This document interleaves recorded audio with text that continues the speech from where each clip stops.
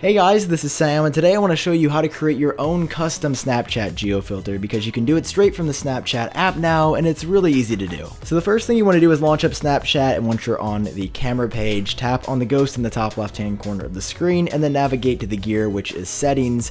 And on screen now, or you might have to scroll down just a little bit, you'll see on-demand geofilters, and you'll want to tap that. Now on this page, it'll list any past geofilters that you've created or ordered, but we want to make a new one, so let's tap on this in the top right-hand corner, and Snapchat's going to ask us what the occasion is. Now unfortunately, as of right now, there is no custom option, so you cannot create one quote-unquote from scratch, so you'll have to pick something that's very similar to what you're celebrating if one of the current options doesn't work.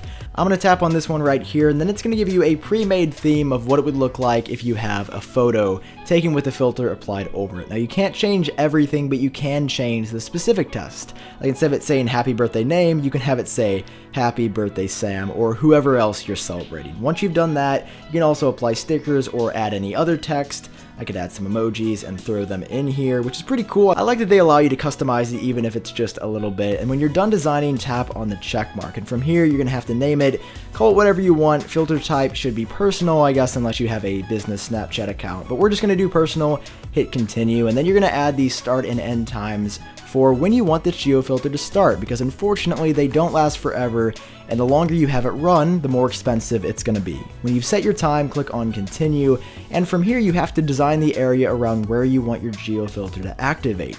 If you do a pretty small area, it'll be $6 as the very base, but if you want this huge massive area, it can get kind of expensive kind of fast, so just be careful when you're selecting the area where the geofilter is. It's going to default to your current location, but you can also type in anywhere else too. Once you've done that, it's going to ask you to review the name, the start and end times, the filter type, and even the email that the confirmation or approval or denial will be sent to, because Snapchat does have to approve this filter.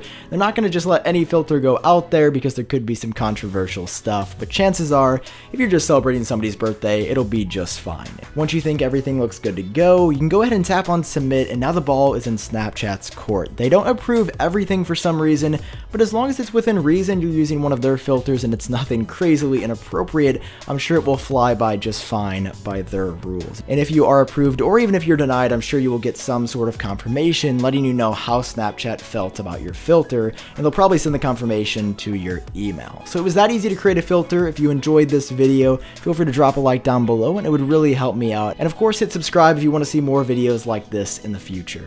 I've been Sam, I hope all of you are doing great, and I'll talk to you later.